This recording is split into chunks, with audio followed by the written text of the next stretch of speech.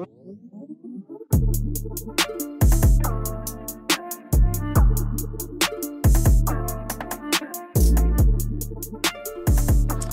we're back, everybody. Your host, Michael Lofton. We are doing a review of Dr. James White on Cameron Bertuzzi's interest in Catholicism. Multiple people have asked me to review it, so that's what I'm going to do. And I'm going to do a first impression review with select timestamps. Now, how is that impossible, or how is that possible? If this is the first time I'm seeing this, how am I selecting certain timestamps? Well, I had somebody who sent me certain timestamps to review. I did not even read the description of them. I just kind of know around what mark to go to, but I don't really even know what he's talking about in the timestamps, because I want to keep this as authentic as possible to the concept of a first impression review, where you get my initial reaction and response to what Dr. White says without having seen what he is going to say and preparing an answer in advance. Those tend to be fun. So in keeping with that tradition, I'm going to continue with the first impression review here, but again, with certain select timestamps that others have sent to me that I have not reviewed. So I was first told to go to the 44-minute mark. I don't really know what he's talking about at the 44-minute mark, so I'm going to give myself just a little bit of preparation by going to the 41-minute mark, just so that I have a little bit of context of what's going on, jumping into the 44-minute mark, not having seen it. So I'm going to give myself a little bit of context by backing it up to right around there. So I have it for, yeah, right around the 41-minute mark. So let's go ahead and begin here. And how does that therefore impact the whole concept of the Mass, the propitiatory sacrifice? The idea that you know, what the YouTube video is, what would Catholicism cost Cameron Bertuzzi? This is the issue. It costs you peace with God. Okay.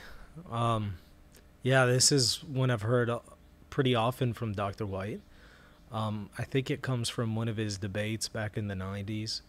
It seems that he felt that this was a really strong critique of Catholicism back in that debate, and has continued to perpetuate it. I haven't found it to be very helpful or to be a really cogent critique of Catholicism. His argument effectively is that, well, look, the just man, according to Scripture in the book of Romans, has peace with God, but you don't have peace with God. At best, you have a temporary ceasefire. No, it's not a temporary ceasefire, because the other side, God, will never pick up his sword or his gun and start firing at us. He's not going to do it. It's not just a temporary ceasefire. He will not wage war against us. He will not do it. We truly have peace with him. The question is, can I pick up my gun and wage war with God and rebel against him and turn away from him? That's the question. So I don't think it's an appropriate analogy, and I don't think it's accurate. And again, a Catholic can truly say, I have peace with God. I really do. And I can rest in that, knowing that I'm justified because of his works. And of course, we can speak about the different causes of justification and different aspects to justification, initial and ongoing or increasing justification. We've spoken about that many times, so I won't belabor the point here. But when you account for the proper distinctions that I believe are not only biblical but also patristic, when you account for the proper distinctions, there's really no problem in what we're saying, and we're not saying what Protestants tend to indicate we're saying when it comes to justification. So I don't find this to be helpful. I find that oftentimes they're unaware of important distinctions in these discussions on justification, so that their critiques are really invalid. And frankly, what they're truly concerned about with Catholicism when it comes to justification, there really shouldn't be a concern. What they're truly concerned about is actually not a problem in Catholicism. It does not actually represent us. That doesn't mean that there aren't still differences when it comes to justification and maybe a traditional sola fide view. And here I use traditional loosely, traditional from the point of the Reformation. But once again, without just kind of going down a rabbit trail and digressing too far, let me just bring it back to the point. We can say we truly have peace with God because God is not going to pick up his arms and start firing at us. He's not going to begin waging war with us. The question is, can I have true peace with God, but then decide that, you know what, I don't want that peace anymore, and I want to forfeit it, and I want to rebel against God? That's the question. So the way he sets it up, the way he phrases it, it's already a non-starter, and I don't find it to be helpful. It costs you peace with God because there is no finished work. No, there is a finished work with Christ. The question is, how is it applied? That's a different issue, though. Most certainly there is a finished work. We believe the book of Hebrews. You know, I've heard him harp on the book of Hebrews and how that completely refutes Catholicism and the Catholic understanding of the sacrifice of the Mass. Most certainly not. We believe in a finished work of Christ. We just believe that it is applied to us ordinarily through the sacraments. But that's a whole nother discussion. You have the Mass as a representation in an unbloody fashion of the sacrifice of Calvary. But it does not perfect those for whom it is made. And it does perfect them, but again, the question is, can I forfeit and abandon that perfection and return myself to a state of imperfection? So, again, he's setting up the parameters of the discussion in a way that it's already a non-starter, and it doesn't properly account for our perspective. I think he should offer a more nuanced perspective than this.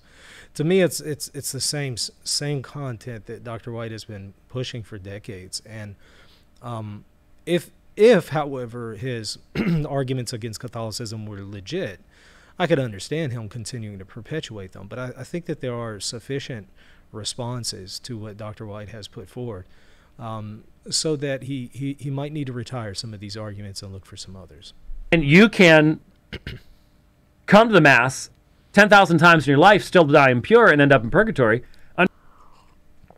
Not because the sacrifice of Christ is impure, the Eucharist is impure, the Mass is imperfect or something like that, but because I can forfeit the perfection, that I can forfeit the grace that it gives to me. That's a very different question. Can I forfeit the grace and the perfection that I have in Christ? Now, if you say no, okay, do so for reasons other than this just simply doesn't perfect you. That's not good enough. We can say it perfects you, but I can then still turn away from that. I still have free will. So you have to be able to account for the concept here of free will. Now, of course, I know he's a Calvinist, and I used to be as well. And in fact, I had Dr. White to thank for being a Calvinist. Him and, of course, Dr. R.C. Sproul. So without really going too far into that, I think that he would still maintain a form of free will, a form, compatibilism. But do you not still have the ability to turn away from God after justification? He's going to say no because of his understanding of soteriology and tulip, but I would argue, yes, it's possible to do that and still say that the work of Christ is finished, it's perfect, it truly does perfect us, and we really receive something perfected in the Eucharist. It's just that we can turn away from that. That perfection doesn't mean that my will is absolved or obliterated, I should say. Undergoing the suffering of satisfatio. Yeah, which has to do with temporal guilt and temporal punishment. It doesn't have to do with eternal guilt. So, all right, let's move forward. And you can go to the cross 10,000 times in your life and commit a mortal sin before you die and go to hell. Now, do I think the current Pope believes any of that? And it's not because, again, Christ's atonement is imperfect or the grace given to us in the sacraments are imperfect. It's because I have the ability to turn away from that perfection. That's why I could still be sanctified. I could truly be in Christ. I could truly be justified and yet still turn away from him. I still have that choice. No, I don't. But that's the point. Because I can guarantee you all the popes before him did, or at least 4 or 5 back did, without any question. And so much for the infallible papacy and the continuity of the teaching office of the church and blah, blah, blah. Yeah, so it seems like Dr. White still doesn't understand what we mean by an infallible papacy. And surely he knows better than that. Surely he knows that we've restricted papal infallibility to particular instances of teaching, not to personal fidelity to the gospel or belief, or even non-definitive teachings of the papal magisterium. When I listen to this, as somebody who's really just dedicated his life at this point to studying the magisterium, when I hear this, I feel like I'm reading a person who's new to Catholicism on Twitter or something, or listening to a video by somebody who's new to Catholicism on YouTube, or which most certainly isn't the case for Dr. White. He's studied this longer than I've been alive, and so my question is, why strawman the Catholic position this badly? Why not steelman it? So I don't understand why he would say somehow problems with Pope Francis constitute an invalidation of papal infallibility. Surely he knows the invalidating criteria for papal infallibility. They're spelled out in Pastor Eternus. If you can show me an instance where the criteria is put forward by a pope that you see in Vatican I, and yet what he has defined is heretical, then I would say, okay, you may have now invalidated the papacy. But until you do that, you can't just point me to instances that don't meet the criteria of what Vatican II outlined for papal infallibility and then tell me, oh, this is an instance that invalidates papal infallibility. It's as if he thinks everything that the Pope teaches or even personally believes is considered definitive in his papal office. I just don't understand why he would strawman the Catholic position this badly, given his background and the fact that I think that he knows better than that. Blah, blah, blah. Because anybody, that's the whole thing. Why would anybody be looking at Roman Catholicism right now? Well, I mean, Catholicism most certainly is a tough sell when we consider all of the controversies in the church. Yeah. I'm also sure it was a really hard sell back in the Old Covenant to tell people to join the covenant and worship the one true God of Israel when the vast majority of the people in Israel were serving the Baals and Molochs and other deities. I'm sure that was a hard sell. But just because something is difficult as far as practically pointing to the fidelity of our members doesn't mean that the message is somehow invalid or that the society is somehow not what it claims to be. It just means that you have people who are unfaithful. And I think that, yeah, there's a pretty tough time right now. We have a lot of people who are being unfaithful. And there are certainly some difficulties even with those who are members of the magisterium. I don't think any of them have invalidated the claims to the magisterium. But what they have done is they have really challenged the faith of many people who don't have a proper understanding of the magisterium and the extent of its authority and the context of its authority. And even talking about, we're going to listen to him here saying that his Bayesian analysis has the papacy at 85 to 90%. In the days of Francis. Yeah, so this is all rhetoric, right?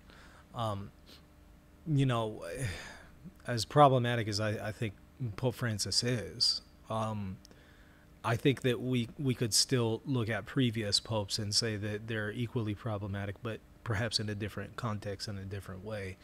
And yet I wouldn't say that invalidates the criteria outlined by Pastor Eternus in Vatican I for the office of the papacy or papal infallibility. So I find what Dr. White to be doing here is he's engaging in good rhetoric, but very bad and poor articulation of the Catholic perspective that's devoid of any necessary and legitimate distinctions that he should be affording us. I mean, after all, he often harps on this idea of, we serve the God of truth, so we need to be truthful in the way that we represent others when we critique them. And he often says that with Islam. Okay, well, do that with us as Catholics too. Be truthful in the way that you represent us if you serve the God of truth. It's only fair that we call you to consistency, Dr. White. Which that's another thing from Dr. White. He wants to be consistent in his theology and his approach. And I commend that. Wonderful. I want to be consistent as well. but I'm going to hold his feet to the fire when he's not. And I don't think he's being consistent here. He's not representing us accurately, so that's not serving the God of truth, but elsewhere he harps on that. Now, I'm not judging his intentions or motives or anything like that. I do think perhaps certain biases of his against Catholicism might be distorting his intellect, though. I think that's probably what's going on here. I'm not going to speak about his will and his intent, but I will say that I think his intellect is being overridden by emotions at this point. All right, let's continue. I mean, you know, when I first started studying Roman Catholicism, John Paul II, hey, he had been on the throne for a long time, right? And at least you could make some type of argumentation for continuity of teaching content. But you can't do that with Francis. Yes, you can. And again, I'm not a fan of his pontificate. But when you look at his magisterium, I have not seen yet any magisterial reversals on his part. On any matters of doctrine or morals, even of course in a non-definitive fashion, right? I don't think that Pope Francis has taught anything definitively. So obviously we have to speak about Pope Francis's papal magisterium in the context of non-definitive propositions. I haven't seen him reverse anything as far as actual teaching. He has reversed certain disciplines, and we might criticize some of those reversals. He has made some prudential decisions that could be criticized, but of course neither one of those are teachings. So when we speak of his magisterium, we're confined to discussing what he is teaching on faith and morals, definitive or non-definitive. It could be either. But again, since he hasn't taught anything definitively, or at least not anything proposed that was previously non-definitive that is now definitive, we have to speak about his non-definitive magisterium. And again, I haven't seen anything that he has reversed. I would love to see it. I mean, this is the topic of my dissertation. If Dr. White has an example of something that Pope Francis has reversed in his papal magisterium that is a teaching, not a discipline or a prudential decision, I'd love to see that. I mean, I know some of the contenders that he would probably want to throw out, Amorsa Laetitia or the death penalty. I've argued elsewhere, in fact, in multiple videos, and I'll continue to argue that those were not reversals of any doctrines. Now, I will say that even if Pope Francis reversed a doctrine, that's still not against papal infallibility. I mean, we believe that magisterial reversals are possible. Obviously, they're in the context of non-definitive teachings, not definitive teachings. You can't reverse a definitive teaching. That would invalidate the claims of the papacy. If that's ever happened, I would no longer be Catholic. But I've never seen that happen. Now, Pope Francis could, however, again, reverse a non-definitive teaching of a previous pope, and that would still leave papal infallibility intact. Not only for his magisterium, but of the magisterium of the pope that he reversed. Pope or council. I mean, why are we restricting this discussion to just popes? I mean, we can't speak of bishops and their magisterium as well. But oftentimes Protestants want to truncate discussions of the magisterium to the papacy because that's what they're most familiar with, which isn't very familiar to begin with, but they tend to be a little bit more familiar with that than the other organs of the magisterium. But I digress. Again, my point here is that even if you can point to a reversal on part of Pope Francis, how does that invalidate papal infallibility or discredit the papal magisterium or the magisterium on a whole? It doesn't. Magisterial reversals of the non-definitive nature, obviously, do not invalidate the claims that we've made about indefectibility or infallibility. So again, if you properly understand us and the distinctions that we make about the teaching office, you won't fall into these, false dichotomies or even misunderstandings. But in order to do that, you have to, again, practice what you preach, right? Being truthful and trying to truthfully represent your opponent and truthfully consider their perspective and then respond to it. If you're honest, you know what this guy actually believes. And it's just such a... What Pope Francis believes and what he teaches in his magisterium are two different things. And that's a distinction that we can find going back to the patristic era. I'm not saying at all that it's fitting or appropriate that a pope would have a heterodox perspective privately. I'm not at all saying that that's a good thing, and I do think it's problematic, and I do think it does harm to the church. But I would say that doesn't invalidate our claims about the magisterium and the teaching office. What a pope holds to personally and what he actually promulgates and teaches are two very different things. Now, if Dr. White can point me to something that Pope Francis has put forward as a teaching that he thinks is problematic and inconsistent with Catholic perspective, I'd love to take a look at it, and I'll offer a response to it if I haven't already, which I'd imagine I already have, since most of the things that a Protestant would even be familiar with in these discussions I've already addressed. There are some other things that a Protestant, unless they're really studying the magisterium very closely, they wouldn't be familiar with, but most of the things that they would be a little bit more visible to them I've already addressed anyway, so I don't think that he would present anything new. Again, I think what he's doing here is he's just pulling out the rhetoric card. He's not really bringing anything substantial or cogent. Ruse to sit back and go, yeah, but the Spirit won't let him teach that to the church. What do you mean?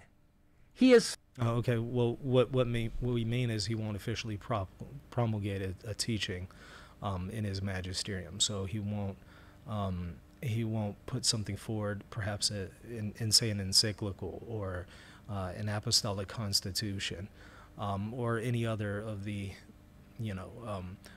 documents that a pope could issue. We would say that any proposition on faith and morals that he puts forward in any of those official documents that show that he's speaking in his teaching office capacity, we would say that those are free from error whenever he definitively proposes something.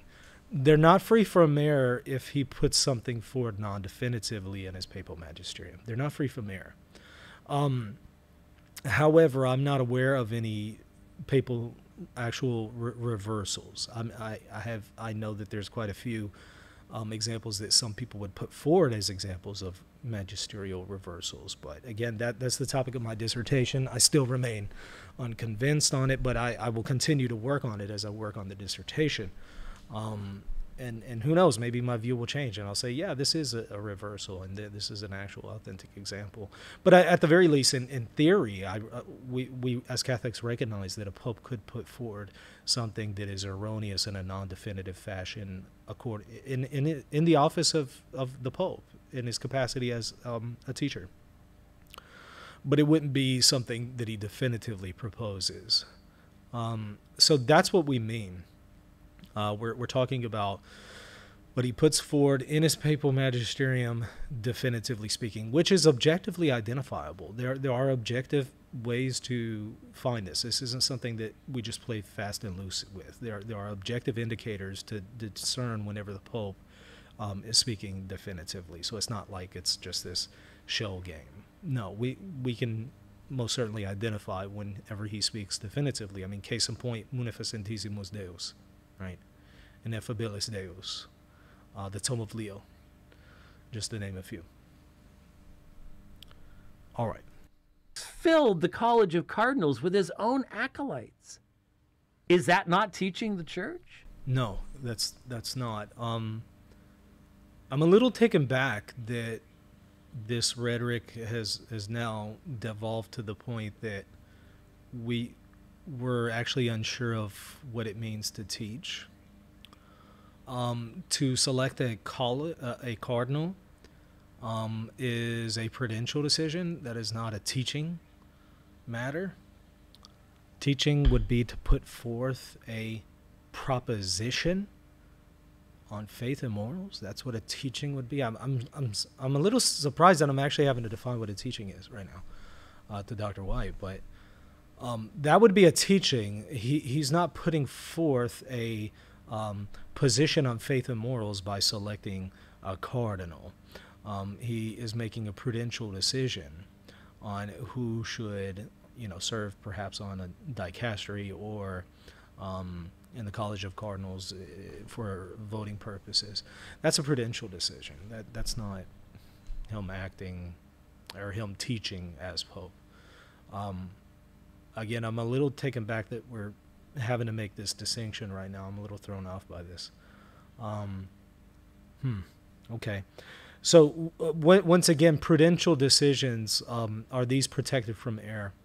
No, even Dona Veritatis recognizes that the magisterium and members of the magisterium can make mistakes in prudential decisions. No surprise there, right? As if we didn't already know that one. It does, however, have a curious part in paragraph 24.3 where it notes that the magisterium can't perpetually err in its prudential decisions, which I do think that that's a curious thing that we need to talk further about and explore further. But obviously, this isn't a perpetual prudential decision. These are individual prudential decisions that he's discussing, so that's outside of the purview of infallibility when it comes to prudential judgments on part of the members of the magisterium. So what I'm seeing here is a lack of familiarity on part of Dr. White with how the magisterium functions, which isn't surprising just because I've picked up on that a long time ago. Just because I've followed his work for many years, and I've noticed he's not aware of just the basic concepts of the magisterium. I know that he thinks that he is, but that's from the perspective of somebody who has a very limited understanding of the magisterium. You know, when you don't know what you don't know, you think you might think that you know a lot, until you realize how much there really is to magisterial studies. Then you realize, oh, okay, well, maybe I didn't know as much as I thought. And you can usually spot someone pretty easily. They're pretty conspicuous. You can spot somebody pretty quickly who knows a lot about the magisterium versus somebody who doesn't. They're very easy to identify. And what I'm hearing here, with an inability to even discern what we mean by teaching, and comparing that to electing a cardinal in the College of Cardinals, a prudential decision, thinking that that's teaching the church.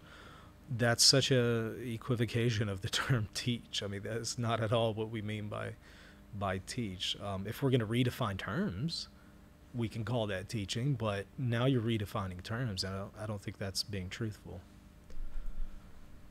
Will that not have more fundamental impact upon the direction of the church? Now, that's a different question, right? That's a different question of papal infallibility in teaching office. Now, when we bring it into the realm of impact, this is something I will concede to Dr. White, and I've mentioned it before. A pope can do a tremendous amount of damage without uttering one teaching, without uttering a heresy, without uttering even a non-definitive error. A pope can do a whole lot of damage just by really bad prudential decisions. That's beyond dispute, and it's factual at this point. I don't think that we can say, well, yeah, in theory the pope could do some harm to the church, but he can't actually, but he's never actually done that. No. I think history at this point, we could say, yeah, we do have some objective cases of popes making such bad decisions that it has impacted the church in a negative way, in a harmful way. That only goes so far, however. That only goes so far. I want to be balanced here, although I'll grant him that point. He will not make such bad prudential decisions so excessively that it destroys the essence of the church, right? So he won't completely obliterate, something that's essential to the constitution of the church, or he won't change the matter of the sacrament of the Eucharist to Doritos and Pepsi, right? And promulgate that universally or something, and definitively bind your conscience to something ridiculous like that, right? But you might say, oh, well, that's just so remote. I mean, what's the odd of if that's the standard for invalidating, your position here? It's just so remote that there's no way to falsify it. No, I would just, that's more of an exaggerated example. I could give many others that are a little less exaggerated and more likely to happen, that would invalidate our claims. Though granted, I will grant that when it comes to infallibility in the papal magisterium, or even the conciliar magisterium, and when it comes to the indefectibility of the Catholic Church, it is a limited definition. It affords and allows for a fair amount of damage, a fair amount of error. If you want to criticize Catholicism, criticize it for that. And just say, well, look, your perspective of infallibility and your perspective of indefectibility is fairly limited. Oh, okay, fair enough. Fair enough. You want to criticize us on those grounds. But don't criticize us on the grounds that somehow him electing, or choosing bad cardinals somehow invalidates the infallibility of the church or indefectibility or something like that. It doesn't. But I would agree with him that it is harmful to the church, right? Bad prudential decisions and disciplinary decisions that are harmful are most certainly that. They are harmful. All right. Then anything he would have to say? Of course it will. It's just amazing these days. I know how it was back in the 90s. Well, we have the Pope and we have the continuity of the teaching office and blah, blah, blah, blah. You don't have that anymore. And yeah, we do have the continuity of the teaching office and the papal magisterium. We still have that even under the pontificate of Francis, and I'm not a fan at all of Pope Francis. I respect him as the Holy Father. I'll be charitable to him, but I don't think that he's fit to be Pope. I just don't. I don't think that this is for him.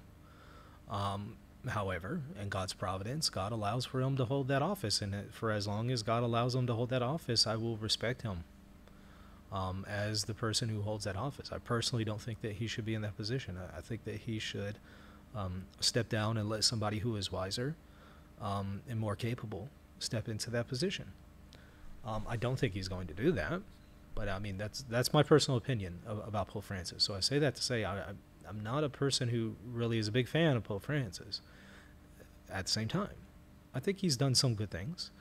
I think he has good intentions. I think that he ought to be respected, and we ought to be charitable in our assessments of Pope Francis. At the same time, we can charitably push back on certain problematic aspects of this pontificate. I don't have a problem doing that. So some of the criticisms that Pope Francis, that James White would offer about Pope Francis, some of them I might agree with, some of them I wouldn't. Just depends on what they are. But again, none of this does away with our claims about the papal magisterium and the teaching office of the Pope. So I'm not exactly sure why he thinks that somehow our claims have been invalidated by this pontificate. Again, that's within the purview and the scope of my dissertation. I would love to know what he thinks that Pope Francis has reversed in teaching office. Now, I think we all know that, Dr. White wouldn't be able to put anything substantial forward in that way. But hey, just in case he's able to, I'd love to hear it. But I think that right now he's bluffing, and this is rhetoric. And it's going to be good enough for most people who listen to Dr. White. They're going to hear this and think, oh man, that's a really good point. But for a person who's really reflective and really thinks through issues and wants to be fair, they're going to have to end up saying, I'm not so certain that this is a legitimate critique of Catholicism when it comes to its teaching office. You might have a fair critique in how well Pope Francis governs the church, but is this really something that invalidates the Catholic claims to teaching authority? There's a lot of people recognizing it, but I guess that doesn't fit into the calculations or something. But there's no recognition of the theological content of the teaching of the Eucharist in the sense of what it really means, that there is no finished work, and that's why there is no peace. Yeah, again, I don't want to repeat myself too much, but we do believe that there is a finished work, and there truly is peace. I don't accept this rhetorical perspective that he's taking. His definition of peace, I don't think, is the biblical definition. So I would challenge that. And his definition of finished work. I think that our understanding of the finished work of Christ is consistent with the book of Hebrews. So I'm not convinced. any sin that you commit will be imputed to you.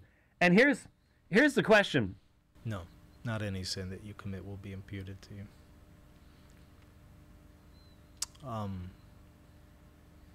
Surely he's aware that, venial sins wouldn't be imputed to you. Now, grave sins would. How is that consistent with having the peace of God? Well, the point is we have that peace unless we turn our back on him and commit some kind of grave sin. The past sins are no longer imputed to you. They're forgiven. That doesn't mean that a sin that I now go and commit in the future couldn't be imputed to me. See, that's reading too much into the text, and I would say that's a position that's unwarranted. I'll come back to this text in a second. But here's the question that I've been asking Roman Catholics for a very, very long time. And Cameron texted me, so hopefully he's listening or will listen. What is the cost?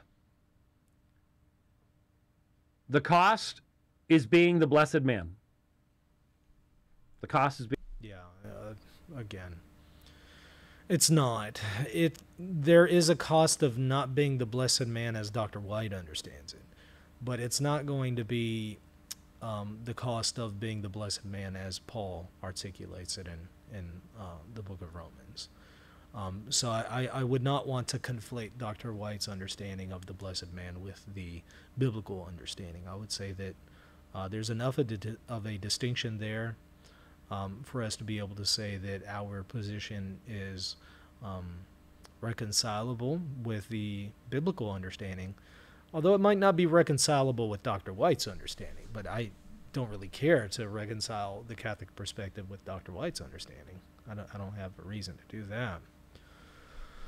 All right. Being the blessed man. Romans chapter 4, verse 4. Now to the one who works, his wage is not credited as a favor, but as what is due. Mm-hmm. Yeah, and nobody is saying that we are justified, especially when it comes to initial justification, but even for increases in justification. Nobody is saying that, when it comes to strict merit, God actually owes us justification. That's not being said for initial justification. That's not even being said for ongoing justification or increases in justification, as I tend to call them, and as Trent puts it. So again, straw man. And this just, again, still confirms that Dr. White still doesn't properly understand the Catholic understanding of justification, and is not sufficiently interacting with the best that we have to offer. He might be interacting with some more of the low-hanging fruit content that's put out there on part of some Catholics, but I don't think he's offering interaction with the best that we have to offer on justification here. A Catholic can say everything that is there in Romans 4 and still say what the Council of Trent says, properly understood. But to the one who does not work, but believes in him who justifies the ungodly, his faith is credited as righteousness. Absolutely. And I do believe it's credited. I do believe that initial justification is imputed. I also want to say simultaneously it's also infused. So I accept both. It's not only imputed, but simultaneously it is infused, and then it makes us what we are claimed to be, declared to be. Not on the basis alone of having been infused, but of course because of the meritorious work of Christ. So again, distinctions are important. Nuance is important. Here's why. Now, there is a whole discussion. I've done entire presentations on this. You can go back and look at in regards to how these two are parallel to one another. You notice tode ergazameno to the one working, tode me ergazameno to the one not working. So they're in parallel. What does he mean by work? Yeah, that's an important part to consider. What does he mean by work? Now some might say, well, he's just talking about the works of the law, and he's just, by that he's just meaning circumcision and stuff like that, and obviously these boundary markers are not something that Catholics are putting forward. There's some truth to that, but I think that Paul could say the same thing about the moral works. Nobody is justified by the moral works concerning initial justification. And what he has in mind is initial justification. He doesn't have in mind increasing justification. Romans is addressing the issue of initial justification. We can go elsewhere for the concept of increases in justification. But he's singling in on initial justification. And yeah, for initial justification, you don't bring any kind of works, moral or, Jewish boundary markers or something like that. I don't know any Catholic who's worth their salt that would say that. Now, when we speak of after initial justification, do moral works justify? Only in the sense that they increase our justification, not that they are the grounds of that justification. And that increase we can speak of as having the reward of eternal life, but you could also speak of having eternal life when you were initially justified when you didn't have any works. So it's not when we speak of a reward of eternal life, we're not saying that, well, you didn't have eternal life until you did these moral works. No, you had an eternal life from the moment that you were initially justified by Christ. Through the faith alone that you have brought. Of course, it's a living faith, a faith informed by charity, but we can speak of faith alone in response to, or in the context of initial justification, and we have eternal life in that moment. I don't have nothing in my hands I bring, simply to the cross I cling. We can truly say that with initial justification. I don't have any moral works. I don't have any other kind of works that I'm bringing. And in that moment, being justified, I would, if I were to die in that moment, I would have eternal life, even without any kind of moral works. So again, like I said, distinctions are important, and unless you make these proper distinctions that are legitimate, they're not arbitrary. These are legitimate distinctions that I would say are biblical and patristic, and are the distinctions that you would find in the Catholic understanding. When you make these proper distinctions, you don't fall into the crosshairs of Dr. White. And again, it just kind of sounds to me like Dr. White hasn't accounted for the best that we have to offer on justification. He's just kind of stuck on some of the content that he's heard previously, and he thinks that sufficiently engages the best that we have to offer. To one another. And so the idea of working so as to receive, that is logizzatai. It is imputed not according to karen, grace, but according to ophilema, what is owed, what is due. Yeah, but no Catholic worth their salt would say that we're owed initial justification because of any kind of works.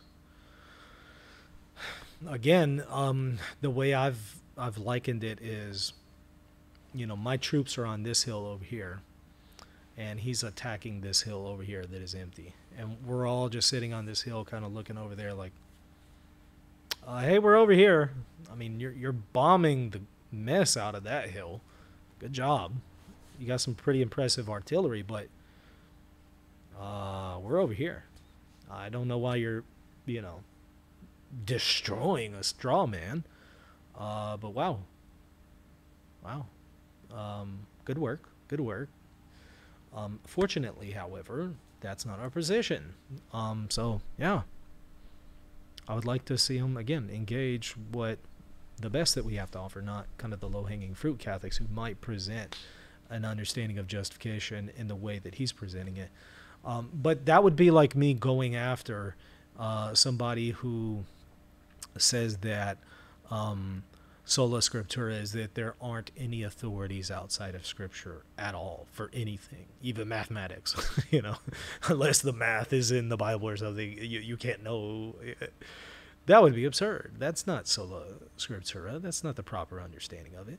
But you'll find some Protestant out there who says something like that, right? But that's not engaging the best that Protestants have to offer. If I want to really engage somebody who takes a position of sola scriptura, I'm going to go to others. Keith Matheson or somebody like that.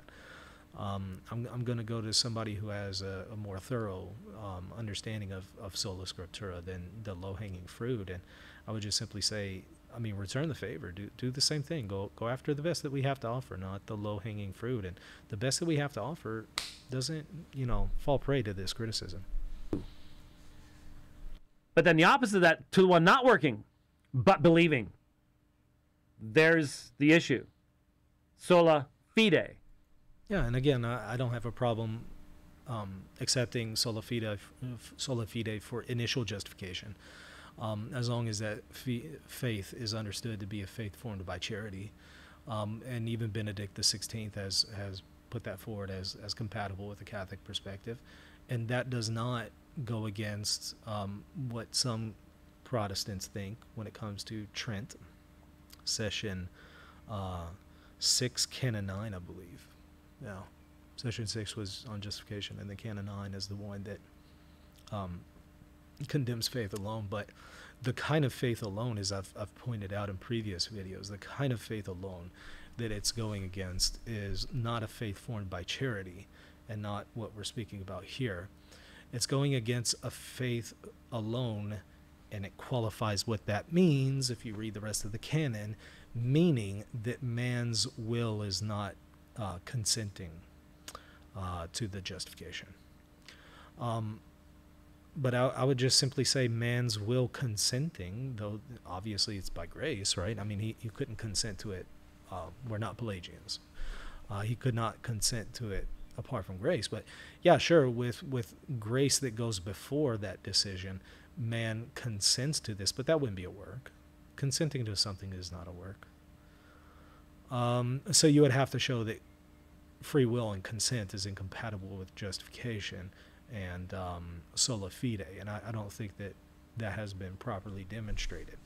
But again, that's what it's refuting. That's what it's condemned. If you continue reading Trent, it's nowhere else refuted a view of faith alone that I've expressed here.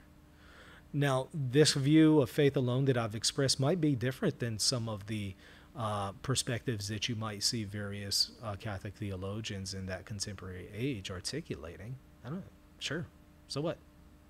My view, and even the Catholic view of certain things, is different than what Augustine put forward. So, yeah, good and holy men can make mistakes, and it sometimes takes time for us to refine certain perspectives. And I do think that we've been able to refine certain perspectives because of the abuses that happened during the time that led up to the Reformation. So it's made us have to work through these things, but some of that takes time.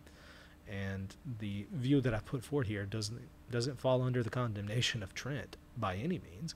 It's compatible with everything Trent puts forward, but it also doesn't meet the description of what Dr. White is presenting as Catholics, and it doesn't fall in the condemnation of what Romans 4 and what Paul is talking about. So we don't fall into the category of who Paul is refuting there. We can agree with what Paul is saying. So I'm disappointed, but let's do a little bit more.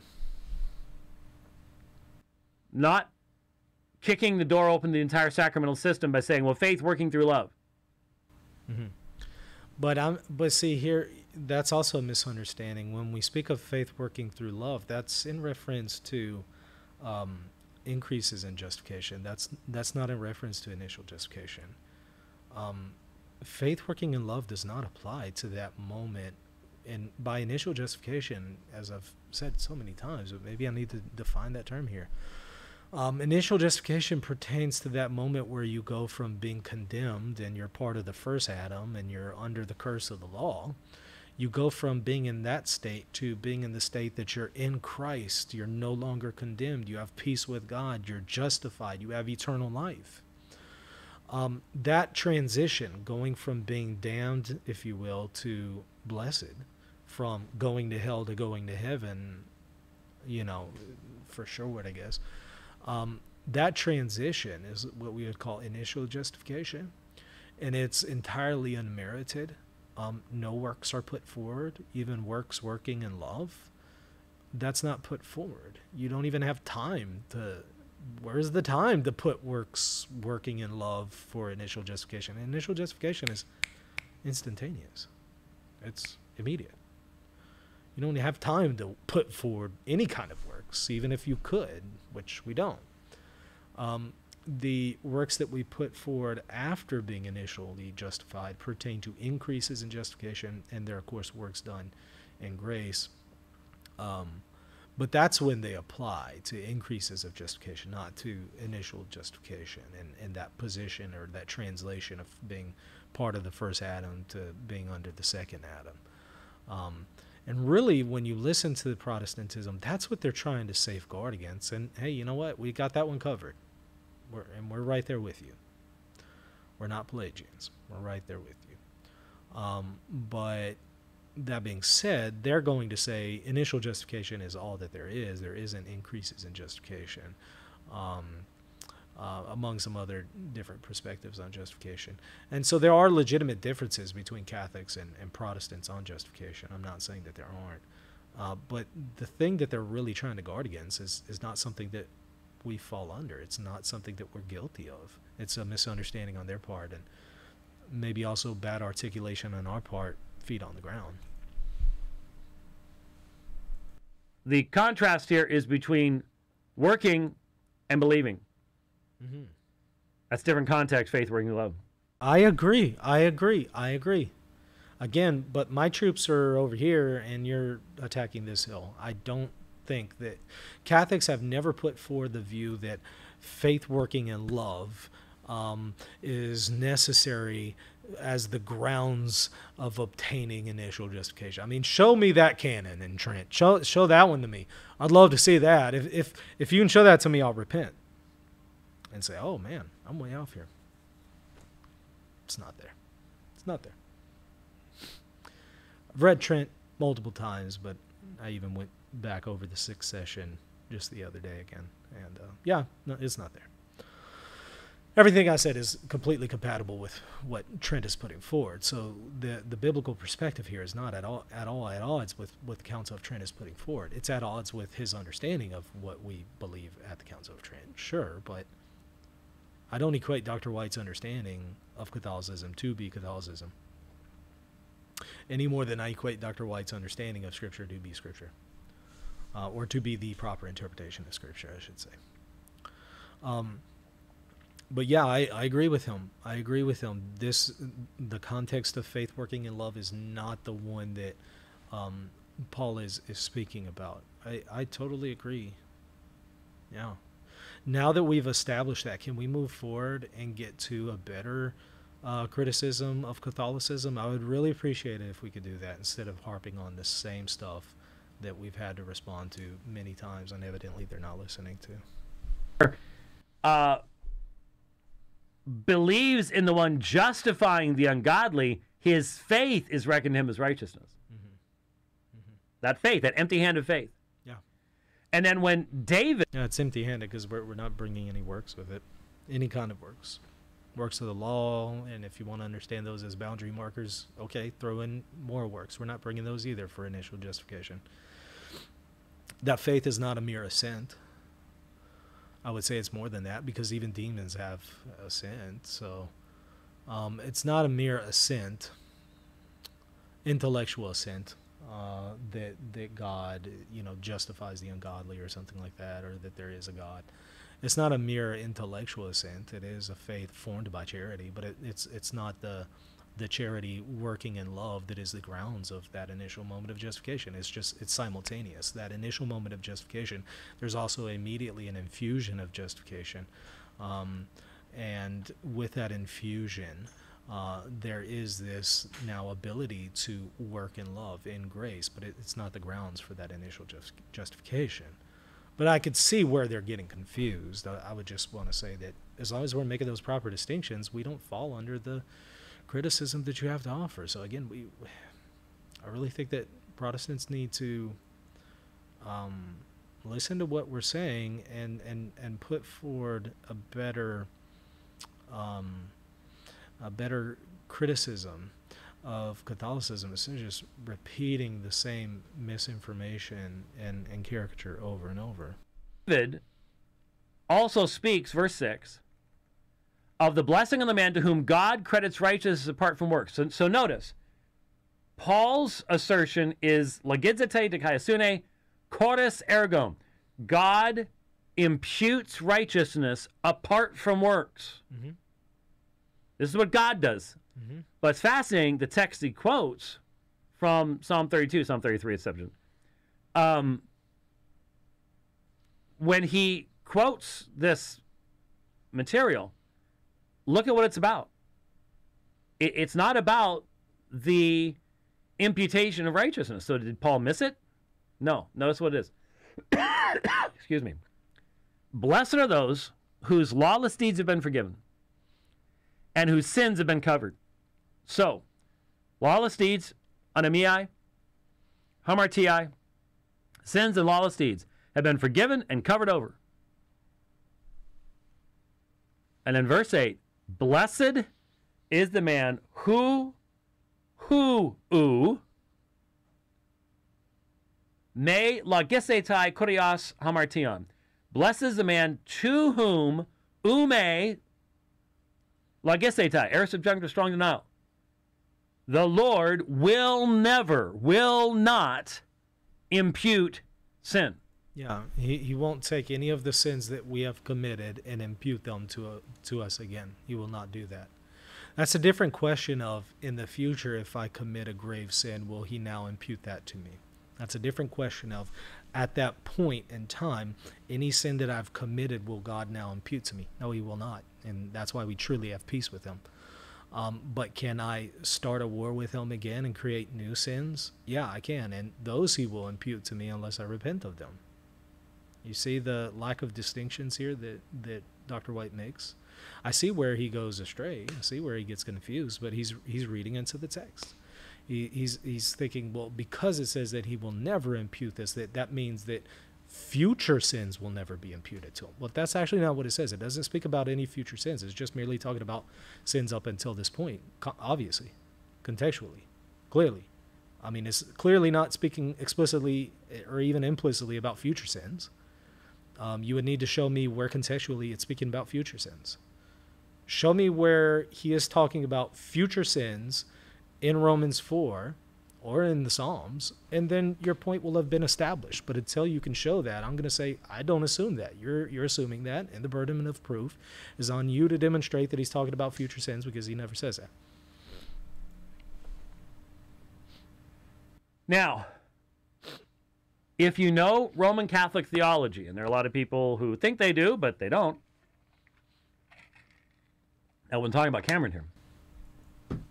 Well, I mean, hey, let's be fair. I don't think Dr. White knows Roman Catholic theology well himself. And again, I say that as somebody who's followed his work for years and read his books on Catholicism as well as other books of his. And yeah, he knows more than the average Protestant. Yeah, I'll give him that. But I still wouldn't put him in the category of somebody who knows a lot about Catholic theology. So I'm just saying, hey, be fair here when talking about others who don't know Catholic theology, because, you know, with all due respect, I think you fall in that category. If you know Roman Catholic theology, and you ask any believing Roman Catholic, if you commit a mortal sin, now there is no infallible definition of exactly what that means, and you don't have to have one. You don't have to have an infallible definition of everything to have moral certitude of what something means. Here we go with that caricature again from Dr. White. Once again, a straw man. You don't have to have it, but I mean, it's partly because of Catholics, that some Catholics, misinformed Catholics, that he has these views. So, but at the same time, I don't think it's excusable, because he's in a position to dispel this ignorance. And to have a better and a more informed position and knowledge of the Catholic position. But I think that he probably heard some Catholics say things along these lines, and he's taking that to be, oh, this is Catholicism. Yeah, this idea that you have to have an infallible certitude of everything is absolutely absurd. You don't need a definitive magisterial intervention in the vast majority of cases on faith and morals. You just don't. I mean, once we've gotten to the issue of how we determine the canon, once we've identified the canon, I would say Scripture is pretty explicit on quite a few things, and even the consensus throughout the ages on certain matters are pretty evident. So in the majority of cases, you wouldn't need some kind of objective magisterial arbitration to offer a definitive intervention. But, I mean, hey, in some rare cases, you do need a definitive magisterial intervention. But those are rare cases. This wouldn't be one. What constitutes a mortal sin, I think, is pretty explicitly clear in the Catechism, though obviously I know the Catechism is not magisterial per se. What it puts forward there is reflective of the magisterium on this matter. We'll get different definitions depending on what priest you talk to. But you commit a mortal sin. At least in... Fortunately, what priests you talk to isn't the standard of identifying what the Catholic perspective is, fortunately. Straw man. What a Catholic priest says, gosh, if that were the standard of what Catholicism is, what a Catholic priest says, oh, we're in trouble. Fortunately, that's not the standard, and I think he knows better than that. Orthodox historic Roman Catholicism, called Catholicism since Trent, the grace of justification is destroyed. And you're no. Yeah, but again, notice, keep your eyes on the ball, pay attention, remember the fact that he read Romans 4 to you and there was nothing about future sins not being imputed to you. He read that into the text. He's still assuming it. And I want to say, burden of proof is on you to show. Burden of proof is on you to show that future sins, and grave ones, will not be imputed to you if you remain in a state of unrepentance. Now, if future grave sins, yeah, if you repent of them, they won't be imputed to you. Although that's not what Paul's talking about here contextually, because he's not talking about future actions. He's talking about past sins. But we could go elsewhere for the concept that, even your future sins post-baptism would be forgiven if you are, if you truly repent. Even though I know there was a controversy over post-baptismal forgiveness of sins in the early church, I think the biblical perspective rightly won out, and that is that there is a post-baptismal forgiveness of sins available to people who are sincerely repentant. So, but I would have to go elsewhere to substantiate that. I wouldn't go to Romans 4 to prove that. But again, just notice that he's reading into Romans 4. No longer at peace with God. And you have to be rejustified. You have to go through penance, enter back. Penance doesn't justify anybody. Is he under the impression that penance justifies somebody? I thought that this was just Catholicism 101. I mean, look, he's written the Catholic controversy, right? I mean, he's written about Catholicism. As a published author who has written on Catholicism, with all due respect, shouldn't you know that penance does not justify somebody? Penance pertains to temporal punishment, not the removal of eternal guilt. I expect to have to clarify these kinds of misconceptions with, somebody who's new to Catholicism.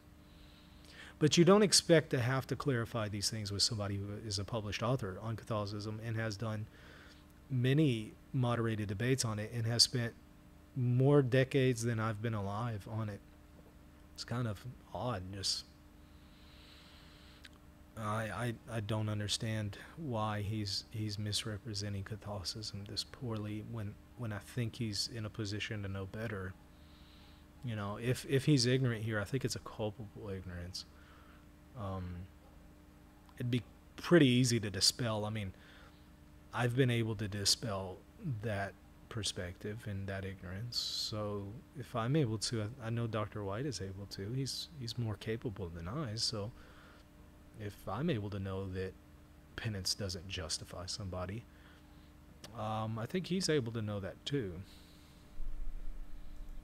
Back into that state of friendship with God, sacramentally. If you die in that state, you'll be lost. Like I said, I really doubt the majority of the magisterium in the Roman Catholic Church actually believes this anymore, but it is what's taught. When he says the majority of the magisterium, I guess he means the majority of like members of the magisterium, because the magisterium itself hasn't changed anything, but I guess he means members of the magisterium. I don't know what they believe. I mean, their fidelity and their personal orthodoxy in some cases is questionable in my estimation. But again, that doesn't invalidate our claims to teaching authority, because somebody can hold a teaching office and personally not be fit to hold that office. Now, when it comes to the magisterium of the individual bishop, there's no promise of indefectibility individually or infallibility individually. They could completely teach heresy in their magisterium, and some of them might. So I'm not making any apologies for them. I'll be right there and criticizing them with Dr. White, but I just want to make sure that we're doing it appropriately and not assuming that this somehow impacts the magisterium itself. And you've got to deal with the fact that the leadership and what is taught in the allegedly infallible dogmatic documents don't quite meet up anymore. You got to deal. Infallibly dogmatic documents. Yeah. You remember earlier when I was talking about it's pretty easy, and people who don't know about the magisterium, they're really conspicuous. Here's how you identify some of these things. Somebody who speaks of an infallible document. First of all, infallible, technically speaking, pertains to the organ of the magisterium, the person who's teaching, not the teaching itself. So it's improper to speak of an infallible teaching. Loosely, I'll speak of it just for the sake of accommodating the audience, but it's improper to speak of an infallible teaching. It is appropriate to speak of an irreformable teaching or a definitive teaching. What is infallible is the organ, in certain cases the Pope or an ecumenical council, the College of Bishops.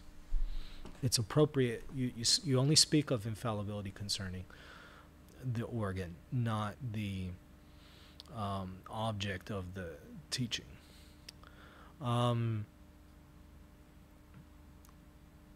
Moreover, infallible documents, again, another conspicuous part here showing that he doesn't understand the basics of the magisterium. He might need to check out my class, Understanding the Magisterium. I have it available, maximusinstitute.com. Put in a plug for it. There we go. maximusinstitute.com, Understanding the Magisterium. I think that would help him. I'd be happy to send him free access to it. Not only is he misusing the term infallible, but documents are not infallible. Documents are not even definitive. So even if we're going to use the proper language, such as definitive, documents are not definitive. Propositions within a document might be. And that's an important distinction. That's a vital distinction. Because what that means is Munificentissimus Deus, for example, that puts forward a definitive ex cathedra teaching. Is the entire document definitive? No. No, it's improper to speak of the entire document as it's actually erroneous to speak of the entire document as definitive. The only thing that's definitive is the defined proposition in that document. So speaking of infallible documents, we have two problems there already. It's the improper use of infallible, and there is no such thing as an infallible document, even if it were the proper use of the term, because it's propositions that are definitive, not documents. I mean, I guess a pope could, literally put, define, I suppose he could offer a definition on something and just offer that as the entire document. So in that case, we could speak of a definitive document. No such thing has ever been done before, and it'd be really hard to actually put that forward. In fact, nearly impossible. You would have to have a few prefatory sentences to set that one up anyway. So I'm not sure how you would even do that, but even if you could, okay, that would be the one example in history. So again, the things like that, whenever you study the magisterium, people who don't know much about the magisterium are really conspicuous, right? And I don't say that to be arrogant. I say that to say, let's be candid for a moment. Dr. White presents himself as if he understands Catholicism, and frankly, I would say he doesn't understand even the basics, at least of the magisterium. But I would also say of other aspects as well.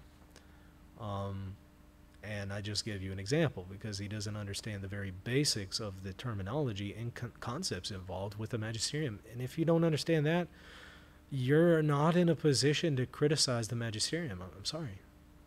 You're just not in a position. Maybe you can criticize something else that doesn't relate to the magisterium, but you most certainly can't criticize anything that's related to the magisterium if you don't know the basics.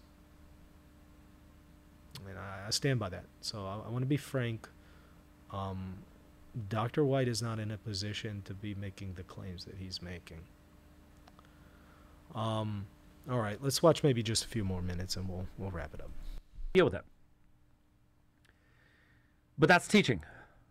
If you commit a venial sin, which does not destroy the grace of justification, it's still imputed to you. And you have to bear the temporal punishments. It's not imputed to you in the way that what he's talking about there, contextually. He's talking about an imputation that would make you no longer at peace with God. And that's, venial sins don't do that. And incurring temporal guilt doesn't mean you're no longer at peace with God. You are. So it's a little concerning that we're having to go over the fundamentals of what temporal guilt is in relation to our standing with God. I'm just still taken back by the fact that we're even having this discussion. As I said, I mean, this is a first impression review, so I had no idea what Dr. White was going to say. Although I had a fair idea that it would probably be the same old, same old. And yeah, it's the same old. But it's still, sometimes you're just still taken back, like, just taken back whenever you have to hear this stuff from somebody that is capable of so much more, capable of representing us so much better, and offering a better argument. It just kind of takes you back, especially from somebody who harps on be truthful. And again, I'm not imputing dishonesty to him, but he's not doing due diligence to be truthful here, because again, this ignorance could be dispelled pretty easily for that sin. And unless you're a saint and have more merit than you have temporal punishments, that's why you go to purgatory. Yeah, and part of this is our fault, right? I mean, a lot of us have spoken historically about purgatory as a place that you go to.